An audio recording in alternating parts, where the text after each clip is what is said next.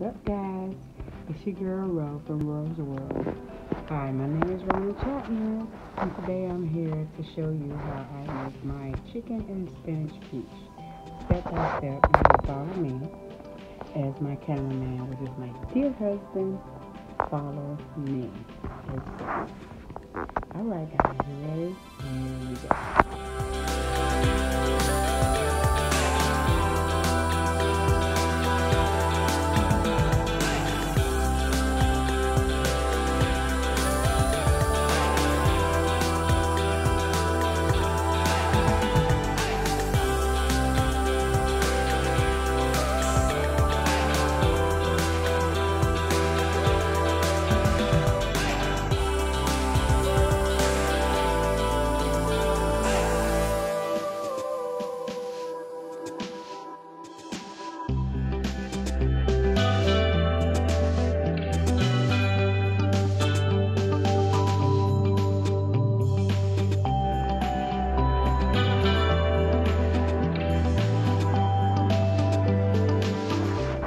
Hi guys, it's your girl Ro.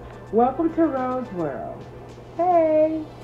Today I'm going to be showing you how I do my spinach and chicken quiche.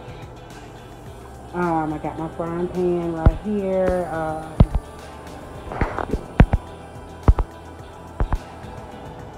got my frying pan heating up.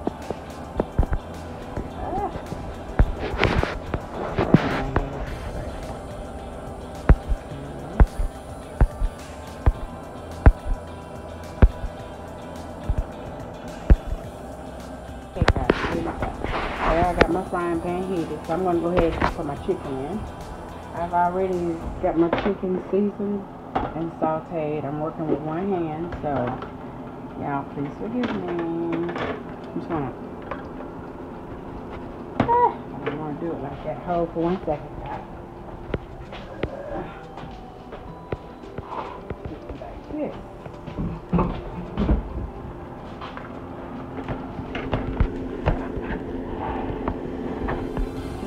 On my chicken. Sorry about my hand being in the way. I'm going to dump that over in there. Start this process chicken.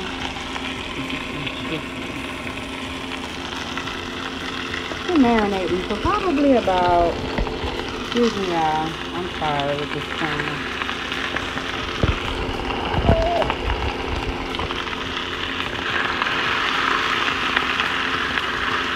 I know my frying pan is small. I got bigger frying pans. Right now, I'm going to use my favorite frying pan.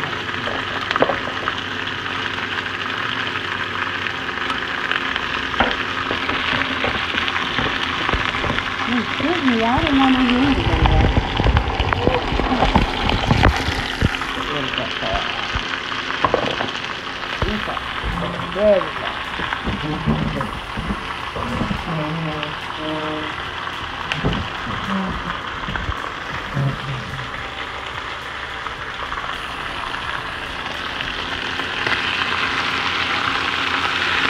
I should have put this on a bigger frying pan.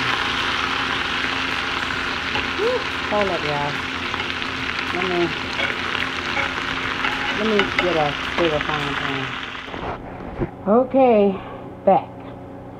Now, what I have here, I have my chicken that you saw me whisk up earlier today. Season. You could even season seasonings on this chicken. Jesus. Let me zoom in. Let me see if I can zoom in. Yeah, you get them seasonings. Okay, now what I did, I just added some sour cream to that for the creaminess. My spinach that you saw me also saute with the onions, I've already closed that out. I got all the juice, all the water. So now I'm going to dump this over in here. Some stragglers, all flavor. In this bowl, I have cracked 12 eggs. for the pie. Um, so in here I have my half and half, and I didn't pour measurably, I just poured. And this is the one I'm using right here. This little quart thing right here. Okay.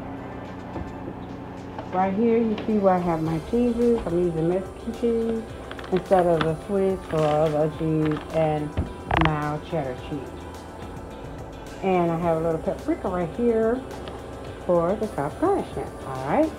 Okay, so let me get this thing together, and I'll be back to show you what it looks like before I put it in the oven. Alright. See you in a few.